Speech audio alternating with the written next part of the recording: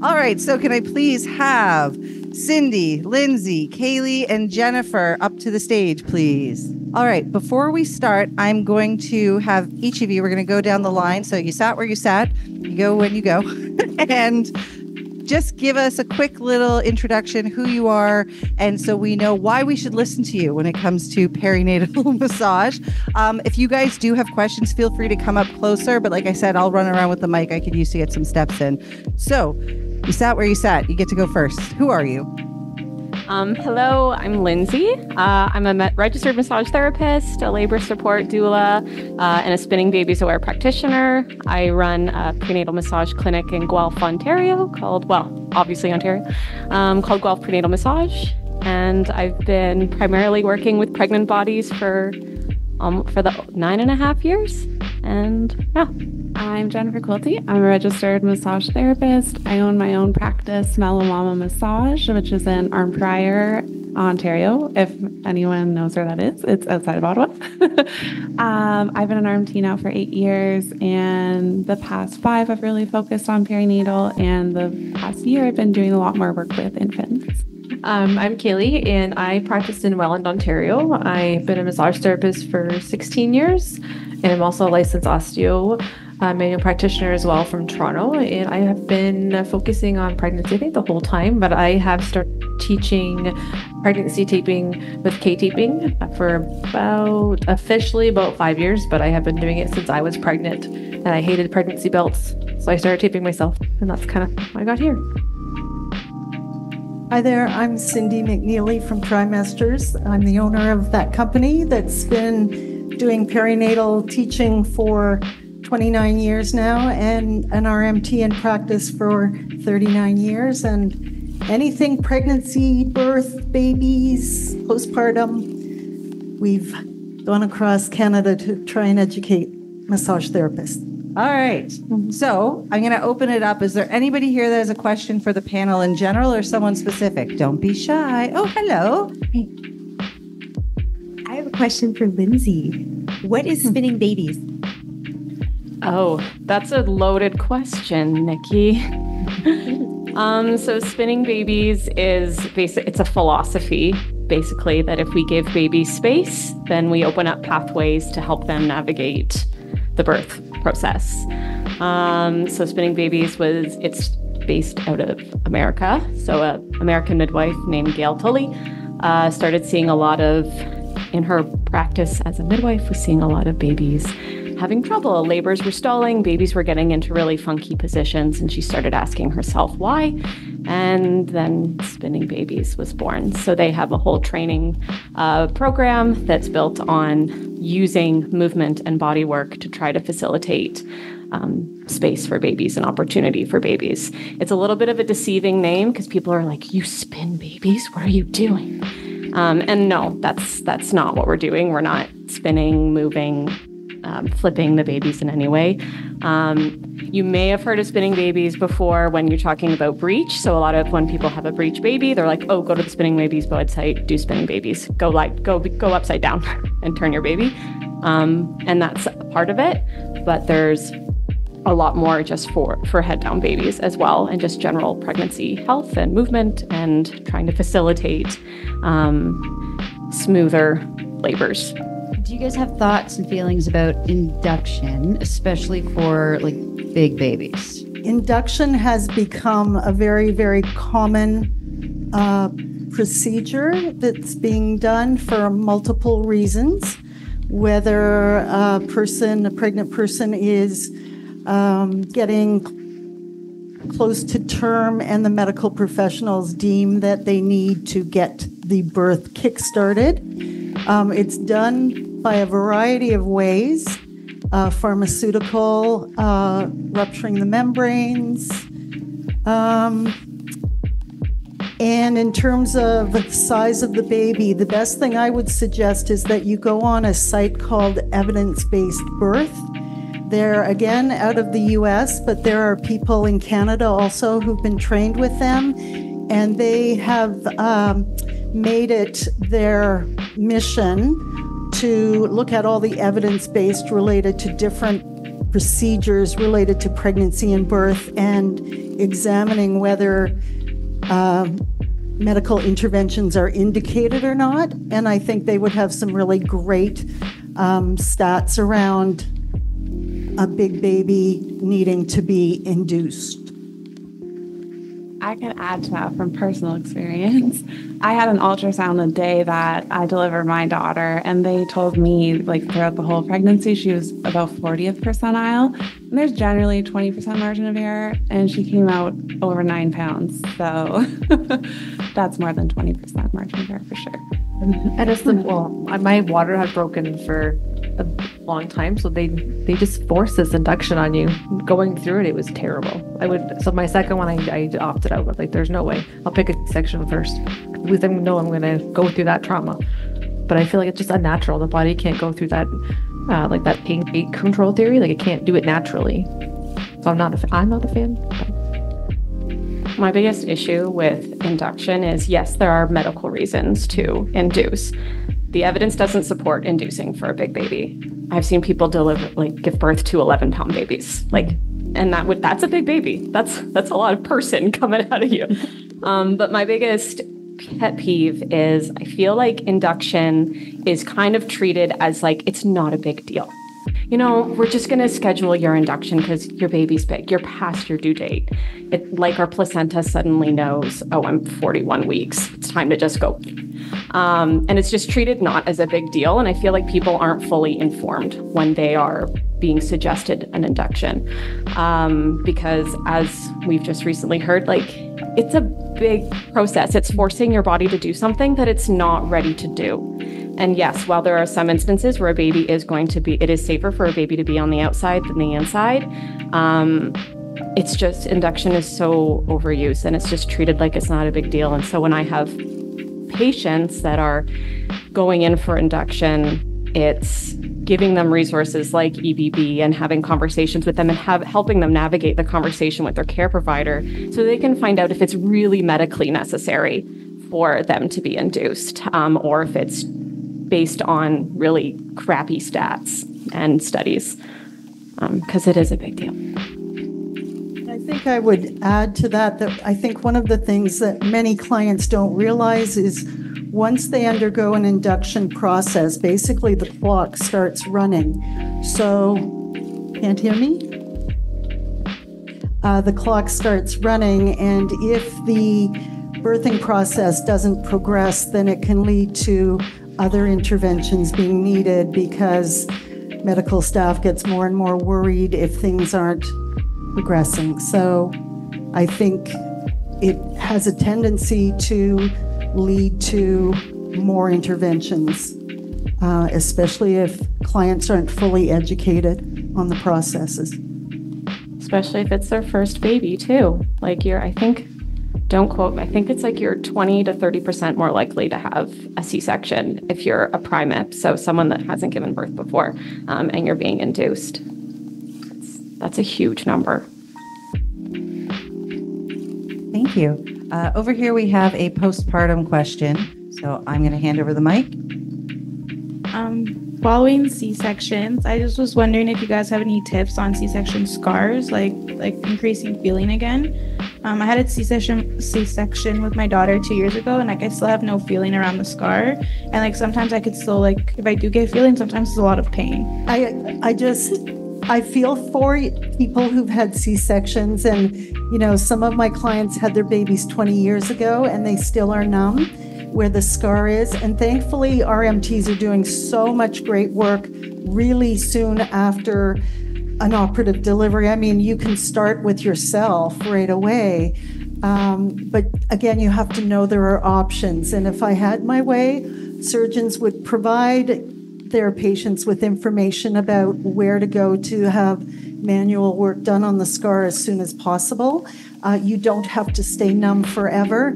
And sometimes the emotional connection to the scar is a challenging thing for people to actually feel okay about touching it or having someone else touch it. But I can tell you that with some manual massage work, you can get rid of that numbness and you can have your scar look healthier, happier.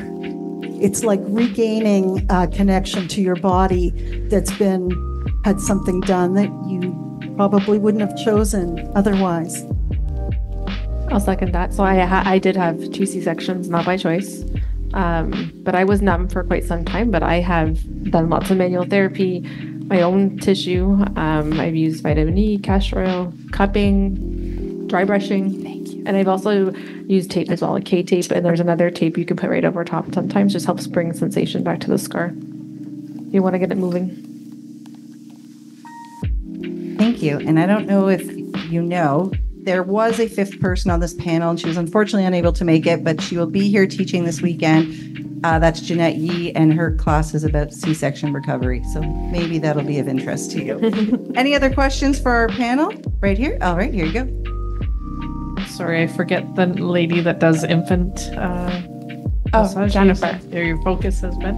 I'm just wondering where you've trained for doing infant massage, if you've done any extra specific stuff, and if you just want to expand on that a little.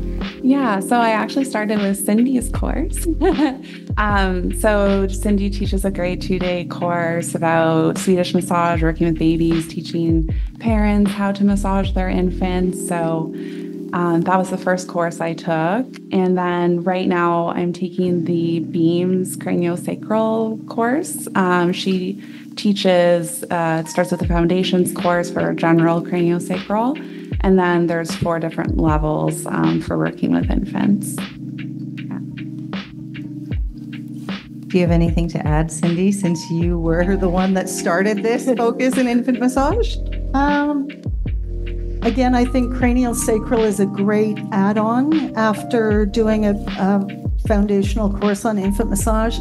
One of my great wishes still at 40 years in is that more of our babies and children get massaged from the beginning and through their lives. It completely changes kids' self-esteem, self-awareness, connection to pain, connection to love, connection to joy.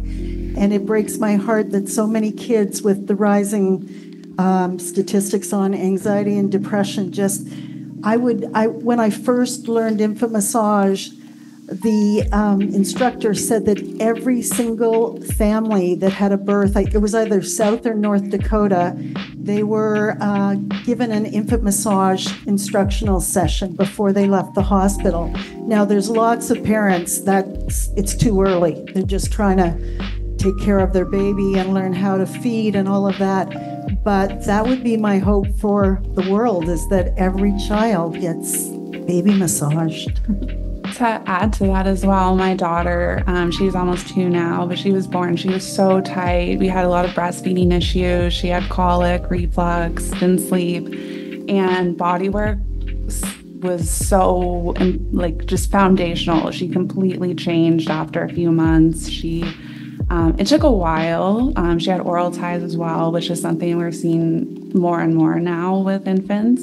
And I just can't express just how grateful I was that I had a hard time even giving her a bottle, which I didn't even know was something that was possible.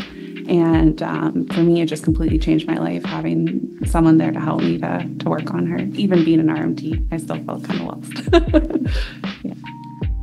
Thank you. Before I go to the next question, I actually have a question for you guys, because you've brought up a few things that I've heard from other massage therapists that make them nervous. A lot of therapists feel nervous working with scars, so post C-section scars. A lot of therapists are incredibly nervous working with prenatal clients in general, just working on pregnant bodies and infants. That scares a lot of therapists. So for the people in this room, what advice would you guys have if they're interested in working in the perinatal realm, but they just feel very anxious and nervous with working with these types of clients? I wonder why they were scared in the first place. Well, you have something to start with. You're asking me. I would ask, yeah. Well, this isn't me personally, but like I said, I've had RMTs who say, no, I feel too nervous. Like, for example, with a pregnant person, there were a lot of myths surrounding prenatal massage. I think a lot of that is gone, but there was a lot of therapists when I first started teaching that were just really, really scared to even touch a pregnant body. They would rather refer to somebody who they felt was more specialized. Do you have any advice for those people? Or again, same thing with working with babies, if they feel like they don't know how to work with a baby or scars. Like everything, it's how you're taught. If I've heard from students that they've had instructors in massage school who didn't like pregnancy, who didn't think pregnancy was even worth teaching. And you can't come out of that kind of teaching situation loving the work. So anyone needs to find the instructors who have the joy. And I often joke with my RMTs and students, we're Canadian, we have such low self-esteem. Over and over again in the pregnancy courses we teach people, what do you want to learn? Confidence. And it's the same with babies. I've had people in my group who say babies don't like me. They cry every time they see me. And bravo, they're coming to a course to learn how to do it. And they get better at it. So it's about the instruction and the passion. And then even with my students going into Sunnybrook and the high-risk pregnant people, you prepare them as much as you can with knowledge. And then eventually I'd have to take them to the patient's door and open the door and sort of go, "You're in." And I would come back 20 minutes later and they would be smiling and the patients would be blissed out. And everybody was just like, wow, it's just do it. Just do it. Anything to add? If they're really nervous, I always say if it was as easy to harm pregnancy as society makes us believe, we would have gone extinct a long time ago as a species. So the pregnant body is robust. And yeah, just experience will be your greatest teacher. So you just need to take a deep breath and bring on the pregnant people. Bring them on. Okay, we have another question for you. Hi, I was just wondering if any of you have had any experience with treating or working with hypertrophic scars in like babies or toddlers, and if you have, like, is there anything that can be done at home to help treat it and help it heal better and like reduce the scarring? Or I have a little bit, yeah. But I use more myofascial work, and sometimes I'll even use vitamin E capsules, pierce them and put it on the scar. But it's time consuming. It's not one treatment. So as a male massage therapist, I work in a clinic, a multidisciplinary clinic with a female focus. So the owner is a physiotherapist, and she's really big on pelvic floor physio. We have 2 or 3 pelvic floor physios, and it's a very client-centered practice. So I end up getting a lot of pregnant clients, and they're pretty comfortable with me. I'm wondering if you can share your experience with what I could do to help enhance their comfort during treatment. We don't have a pregnancy pillow. I currently treat in side lying. Any other tips and tricks that you would offer? There's nothing wrong with treating in side lying. You get your client comfortable and they'll love you forever. I personally love the pregnancy pillow from being pregnant. I took it home with me.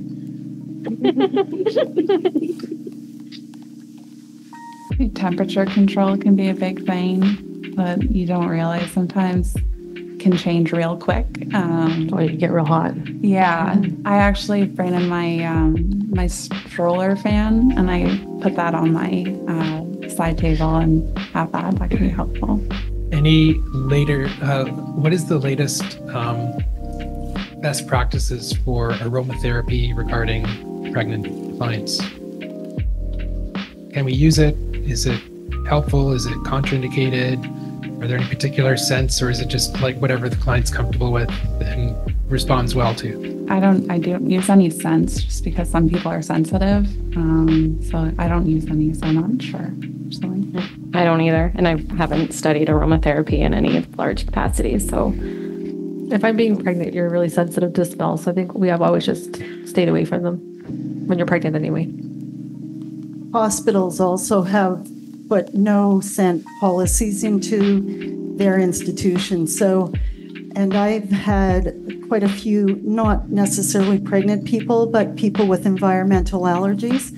And I just find if you use some kind of aromatherapy oil and it's in the building, the really highly sensitized clients they can't even come for their massages. So I don't use aromatherapy oils either anymore, which is sad because they're wonderful. Thank you. And I'm going to continue not moving because we have another question here. Hi, it's me again. So when you're talking about body work on infants, like, is there anything that you should look for in knowing that your child might need to have some body work done, like, at a very young age? Because when my daughter was first born, like, I didn't know this, but she had a lot of stiffness in, like, her neck. And even the doctor, my lactation consultant, no one picked up on it. So by the time she got to, like, 5 months, that's when, like, they finally, like, let me know, like, you might want to take her to, like, a physiotherapist or get some work done on, like, her neck. So at that point, it was kind of too late to help with, like, the feeding because she was already, like, so far, like, she didn't care anymore. So I was just wondering, like, what should you look for, or, like, what can you do at the beginning to, like, decrease those chances of, like, stiffness, like, right after they're born?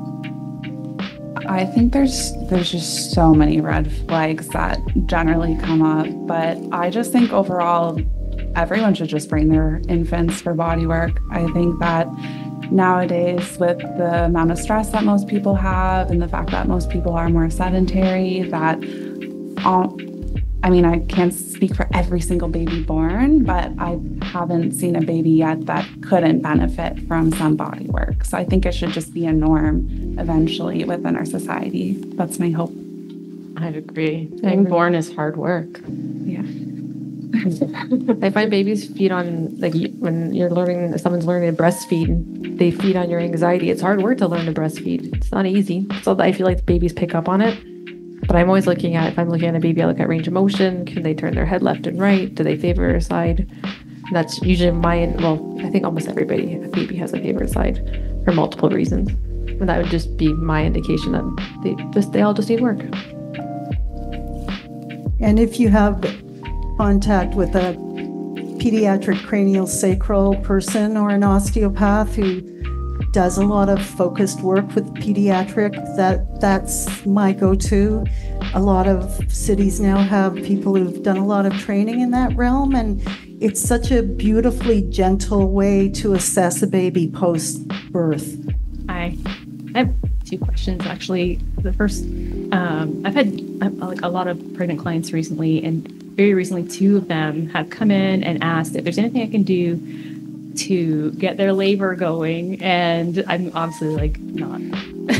I tell them, like, I'm not comfortable with that. If there was anything, I probably wouldn't do it. But then on the flip side, like, is there any risk of doing anything that I could? They also have that as well. So whatever. Like, what's a good way to respond to people asking that? I guess basically I'm asking. There's no magic button. If there was, we'd be millionaires, and there'd be no need for the medical inductions. I feel like don't force them out before they're ready to come out. Yeah. I went 12 days over, and I did literally every single thing that you can do, and she did not come out. So I just tell my clients that the baby's going to come out when they come out, and nothing I'm going to do in here is going to cause that baby to come out before they're ready. And even the things they have is the research is not strong. I think the only one I've read about is like a stretch and sweep. But can you comment? I'm just blocking stuff right now. All those traumatic birth experiences. I think what I would suggest is, instead of trying to present ourselves as if we can kickstart something, which is out of our scope of practice anyways, if we can de-stress our clients. And I always ask my pregnant people to book a massage 2 weeks after their due date.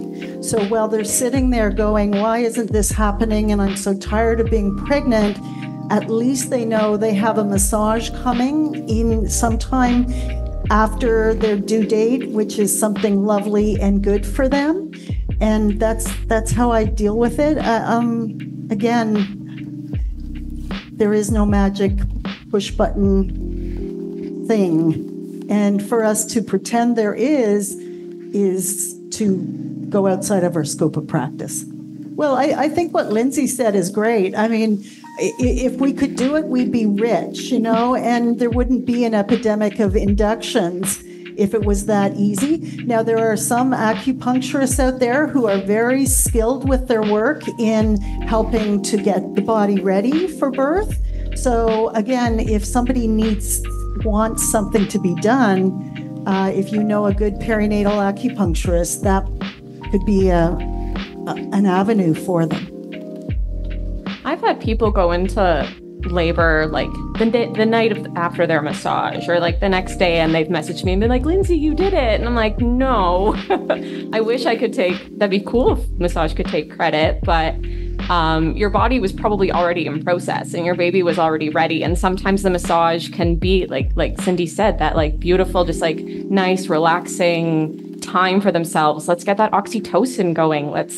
And that can all be helpful. But yeah, it wasn't, we can't say that it was the massage. I just wonder, it sounds like you have to advocate for a lot of young mums now that are having babies. And I had a very difficult birth as well. And Cindy massaged my baby, by the way, which was great. But what do you find you have to advocate more for your clients now these days? Educate. It depends if they've come from an OB versus midwife. I feel like my midwife clients that go to midwives are more well-rounded, or they've been more educated on their options. But I think education, because there's so many things out there. People are reading and taking classes and so on, but I still find that what we do in that hour with our clients who are pregnant, one of my clients who was very educated, very physically well, and at the end of her pregnancy, she was like, I'm just going to go get induced because I'm tired of being pregnant. And so we had this conversation about, have you read about induction? Do you know what happens with induction? And she just thought they just gave you a little poke and out came the baby and there were no ramifications.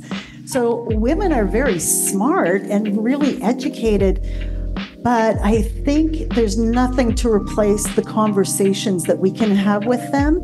And I love working with the partners too. That changes the relationship between if there is one, the pair having the baby, and it also gives the partner confidence that in the situation of birth, they come through with flying colors, and it's such an important bonding for the pregnant person and their partner. I think too, a lot of it just comes down to supporting them, holding space for them to tell you their experience. And I would say my biggest pet peeve right now is when you hear back from your patients that they went to their doctor and it's something with their infant and they're told just to wait and see.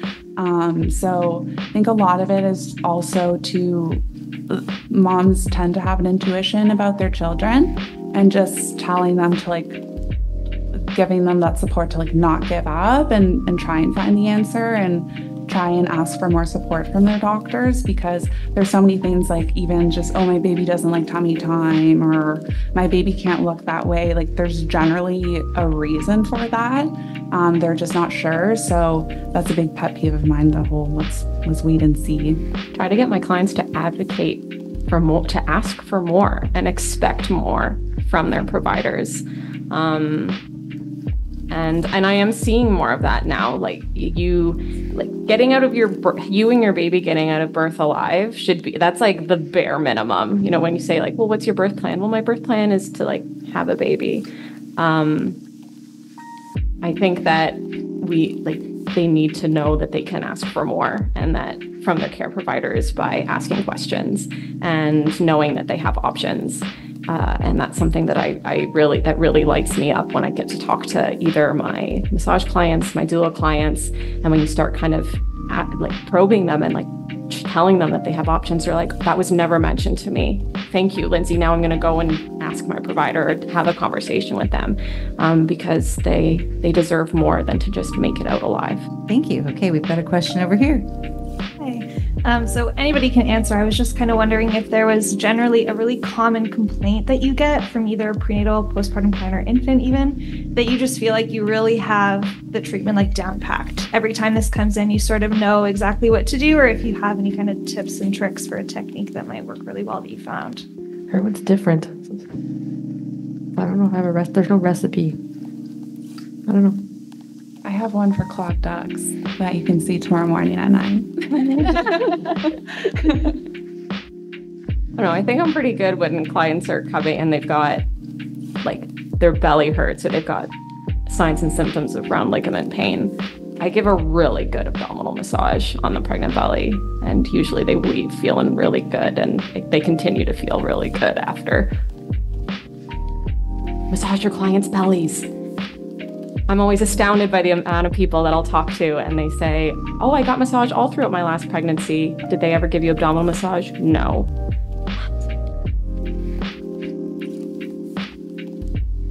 I will second that. I've had 2 babies. The abdominal massages were great, but I will add to that, if a therapist could really get my hips to feel good, they did their job that day. Question over here. Do you have any favorite resources that you provide your clients with if they're looking for more information about some of the stuff that we've already talked about today? Penny Simpkins' book, The Complete Guide to Pregnancy, Birth, and the Newborn, is my go-to. There's a couple of brand new ones out, and the titles escape me, but they're based on evidence-based care, which are really great. I'm going to do a little rant right now because as Canadians, the Society of Gynecologists of Canada have on their website every clinical guideline for obstetrics and pregnancy in Canada. And at some point, for probably 10, 15 years, any of us could go on that website, access it, and see all the clinical recommendations for post-term, for HIV during pregnancy, for gestational diabetes. And then one day the SOGC decided that they would shut that website, make it closed, so that the only people now who have access to it are obstetricians, gynecologists, people who are in that sphere, and also they have to pay $400 or $500 a year. They reopened that site during COVID because they wanted to allow pregnant people who were already so stressed to have more information about care. And I just really encouraged all my students to get on that website and print off all those guidelines, because that changes the care of pregnant women when they know what the clinical guidelines are. And I've actually had people advocate for their own care because they knew what the guidelines were and they knew their OBs weren't following it. The other thing I just have to say, which is dear to my heart right now, is the increasing rise of maternal mortality in the U.S. as a result of the change of the reproductive care in the U.S. And I was coming to this talk today thinking, we are so lucky in Canada. We have so much freedom. We have so much great care, and we could lose it in a nanosecond, just like the women who are bleeding out in their cars in the States, in the US, and we need to really challenge that. I was hoping when the SOGC shut down their guidelines that a women's body, a government body, would protest that, and we'd all say, we are women, we deserve to know what our clinical care looks like. Nobody said anything. So we can only advocate for ourselves as much as we know what the evidence-based and the clinical guidelines are. I love a Cindy rant. Any other resources that you guys can recommend for people who are interested in the world of perinatal care? I often refer my clients to, I'm not a lactation consultant, but I did it because I was having breastfeeding problems. So I guess I'm an educator, but they're on the American Lactation Consulting website. All the evidence is on there. When they make changes, like they've made changes to, they don't call it a blocked duct anymore. They call it a swollen duct. It's a narrowed duct. So like they've changed wording to the lingo, but they can find all the evidence on there and it's free. I love the book Reclaiming Childbirth as a Rite of Passage by Dr. Rachel Reed. I tell all my clients to run and buy that book. It's so beautiful, and I think it's a really nice meeting point between birth has come so far away from like our ancestors and how we used to birth and become highly medicalized. And it's not taking one side or the other. It's very like meeting in the middle, that we're losing this ancient wisdom, but medical intervention does save lives. And so it's a really great book. And so we have a little lending library in our clinic, and that's one of my favorite ones to like point out and be like, read that book. IMA Gaskin has a really good one too. What's the title again? The Complete Guide to Childbirth? Yes, that's a great one. It's a nice read because it's just stories. They're all birth stories. How soon after birth are you treating moms postpartum? And just any sort of advice for treating moms coming in like really soon after the birth of their baby? Really, it varies. I tell people as soon as you feel ready. I had somebody like 2 weeks ago and she was 5 days postpartum. But then some people, I don't see them for several months. And then as a doula, I'm massaging them an hour after they've given birth. So it really just depends on them. But clinically speaking, I always tell them clinically, if you've had a C-section, we're not going to do any direct work on your scar for, the first 6 to 8 weeks. But it's really whenever you feel ready for it. When you want to put on pants, that's usually the good ballpark. Yeah. Pants are overrated. All right, here's a question. For the lady on the left side there, you mentioned abdominal massage for pregnant clients. How does that differ from the abdominal massage that we learned in massage school, other than it's on a pregnant client? Are there any things that we should know specifically, or positions or techniques? I mean, the intention is very different when you're working on a pregnant body. And I think that's a really important thing, and that makes all the difference. It's just that the intention is different. I personally love doing belly massage inside lying because you can do a lot of lifting of the belly. But yeah, as far as techniques go, a lot of it is very similar, but it's just knowing your prenatal anatomy and the anatomy of the pregnant belly and working in those areas like the lower uterine ligaments. I do a lot around ligament release, rod ligament, opening up in the diaphragm. If there's no baby there, sometimes you can't really get in there because there's a baby, but just allowing them to like take nice deep breaths by really working in through the ribs. I mean, it's kind of, we could go on and on and on about techniques for the belly, but I think the biggest difference is just the intention. Thank you. And we are going to have one final question. So no pressure, but it better be amazing. Okay, here's our last question for our perinatal panel, and it's amazing. I'm open to anyone's answer on this. IVF. I have had clients come to me doing IVF and vitro fertilization and saying, I can't get a massage right now because I'm doing IVF and I don't want you to mess it up. And then on the flip side, I've had people come to me saying, I'm doing IVF and I need you to do fertility massage. I need you to make it work. And I just message Lindsay. I'm like, what do I tell them? Because I'm usually just I don't think I can do either of those things. I don't think I can ruin it or enhance it. What do you say to people who are going through IVF and they have beliefs about massage?